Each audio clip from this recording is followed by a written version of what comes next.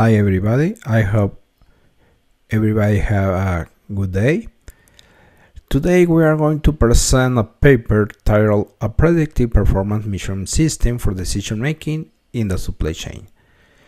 We are Loraine Sanchez Jimenez and Tomas Salais from Universidad Autónoma de Nuevo León, Mexico.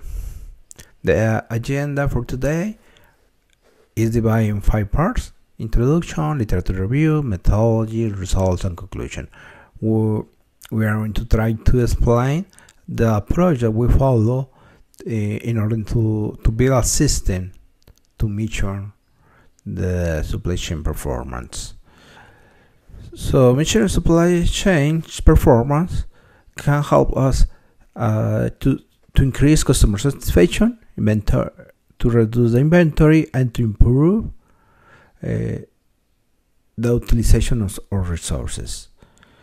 So in order to have a better integration of the supply chain, it's good to have some kind of system to measure the performance and then to have evidence of any fail in the process of our supply chains. So the 10 performance measurements is a process of quantitative or qualitative assessment the effectiveness and efficiency of a business activity or process. So it's very important to see what is the current status of the company and then improve it. And the variables that we are or metrics that we care are cost, agility, responsiveness, flexibility, and sustainability, according to Limeyer and Ribeiro in 2017. What are the problems that we found in the literature review that we found in this area about metrics? Well, the problem are, since there are not excessive metrics, and on the other side there are lack of development metrics. In other parts also we have insufficient feedback from these indicators. So in some kinds we use indicators that there are no actuals, there are no the ones that the company needs. So we are proposing to this objective. The objective is improve business decision making through a predictive performance measurement system to access supply chain performance.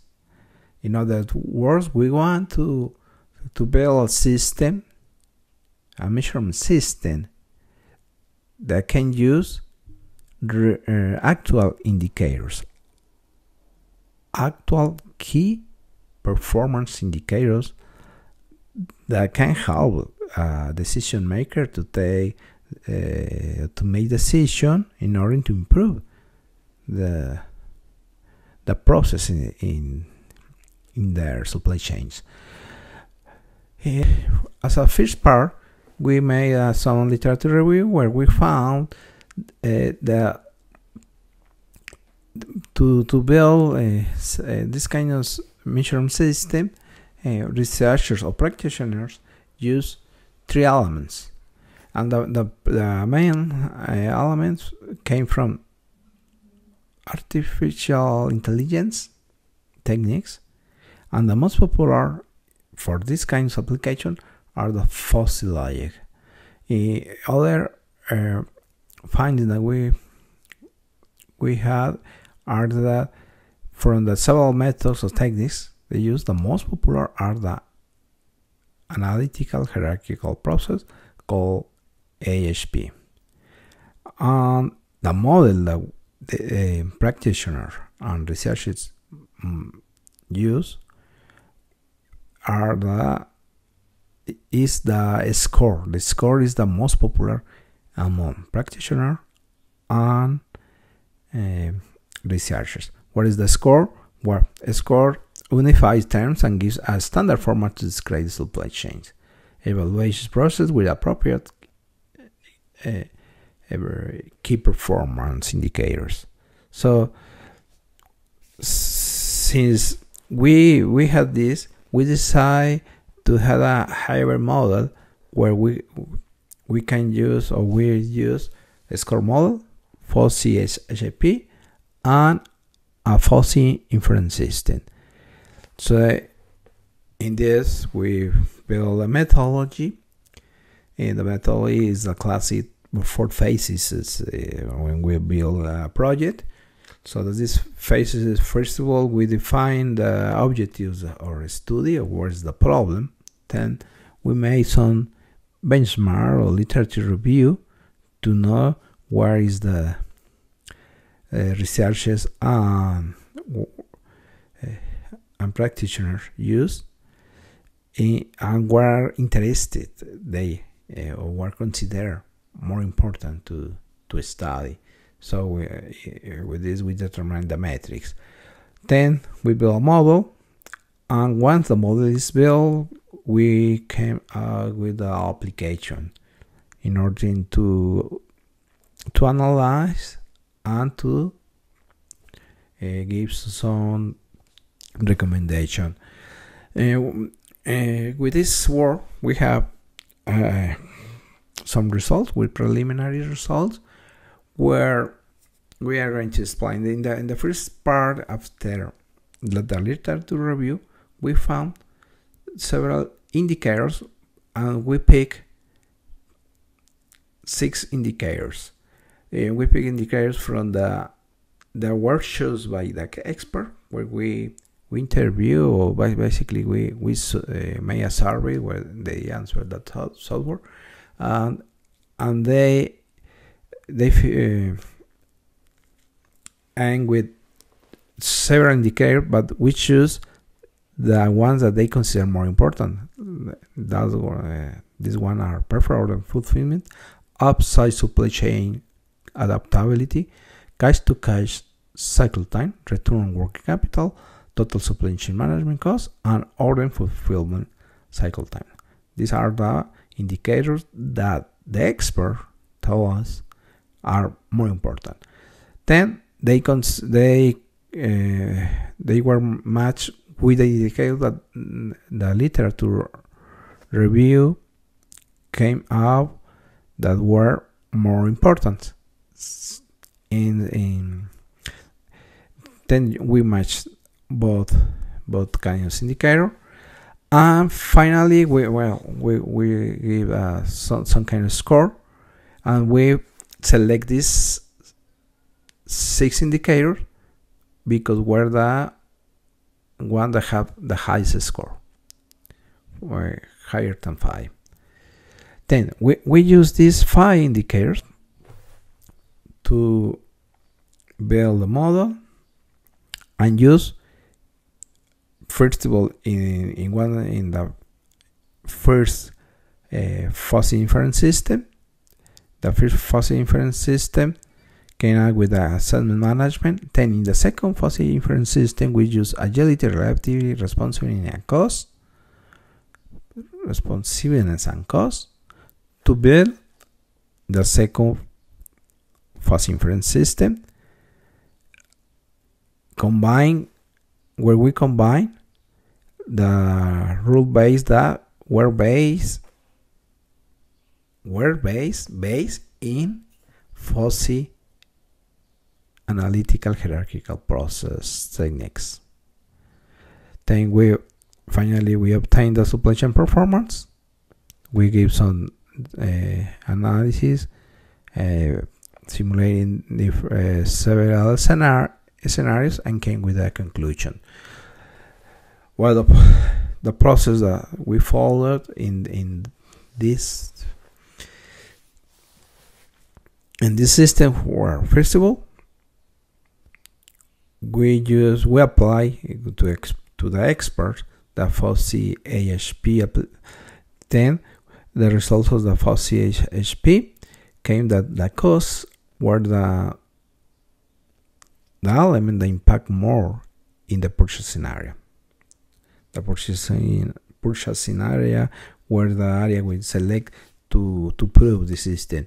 Then the reliability, responsiveness, access management, and finally agility. In this order were the importance of this indicator. With these results, we apply the fuzzy inference system.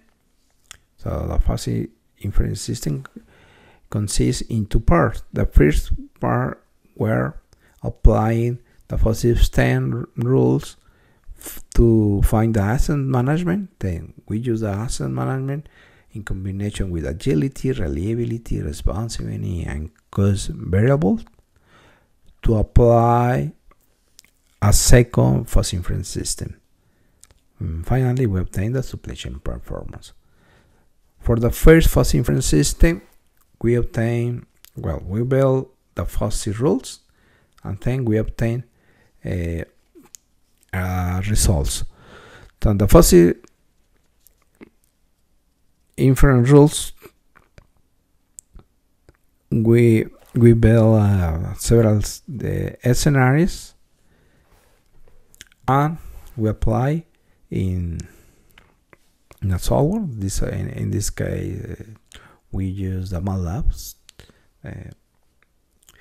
Then we, according to the combination of the inputs, we obtain several results. For instance, in this input, we put as an example the cash to cash time were 7, the return on working capital were 8. Then we obtain an asset management of 6.67. In the second fuzzy inference system, we apply the 5 variables: reliability, agility, responsiveness, cost, asset management. We build several rules, in total 32 rules, to build the inference system, and depends on the inputs, we obtain an output. For instance, in this example, we use reliability number 9, agility 6, responsiveness 6, cost 8, and assessment 6.67. Then we obtain a performance in this area of 7.2. So this is where the preliminary results. We use several scenarios, and we made some graphics to show what is the impact of the cost.